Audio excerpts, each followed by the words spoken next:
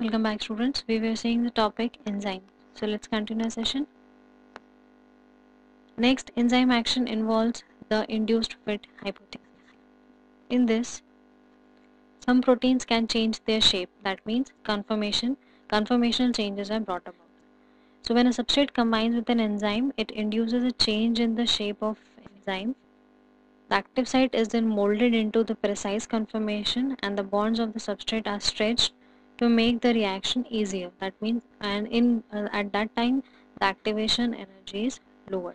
So like this, the action is brought about in which the enzyme releases the product, and enzyme releases the product, and the free enzyme is ready to bind another molecule of substrate to repeat the cycle. So it is assumed that the substrate plays a role in determining the final shape of the enzyme. It induces the enzyme to alter its shape. So the enzyme is partially flexible. Next comes the inhibitors. Now, what are inhibitors? Inhibitors are the chemical that reduce the rate of enzymatic reactions, or you can say the enzymes are sensitive to the presence of specific chemicals that bind to the enzyme. So when the binding of chemical shuts off the chemical activity, that chemical is called as inhibitor.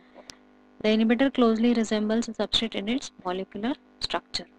Now, they are usually specific and they work at the low concentration. They block the enzyme, but they do not usually destroy it. Many drugs and poisons are acting as inhibitors of enzymes in the nervous systems. Now, poison like cyanide do not bind with the enzyme at substrate binding site, but bind at some other site, which are called as prosthetic group, and inhibit the activity of enzyme, and again acting as inhibitors.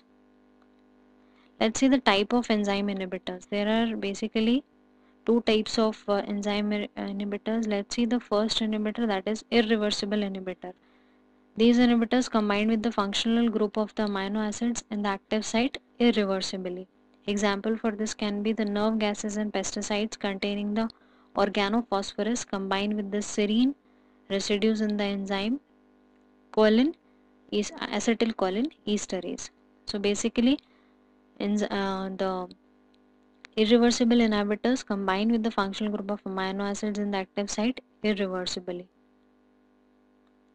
Next comes the reversible inhibitors.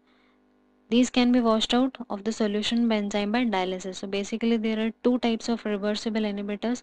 First is competitive inhibitor, in which these compete with the substrate molecules for the active site. The inhibitor's action is proportional to the concentration. So more is the concentration, more is the action of enzyme. So it resembles the substrate structure closely.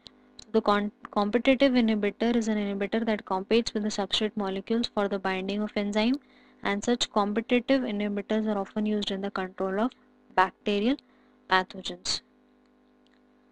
Next comes the non-competitive inhibitor.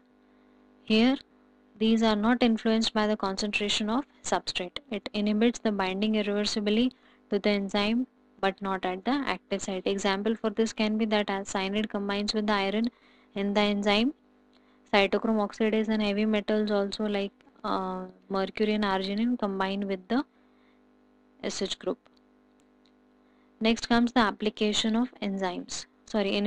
Negative feedback is seen in the inhibitor. That means the endpoint and end product inhibition is there.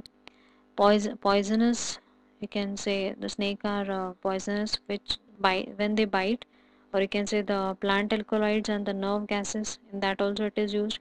Medicine, antibiotics, sulfonamides and sedatives, stimulants, they also act as inhibitors. So students, in this session we have seen about the types of enzymes as well as the inhibitors. Thank you.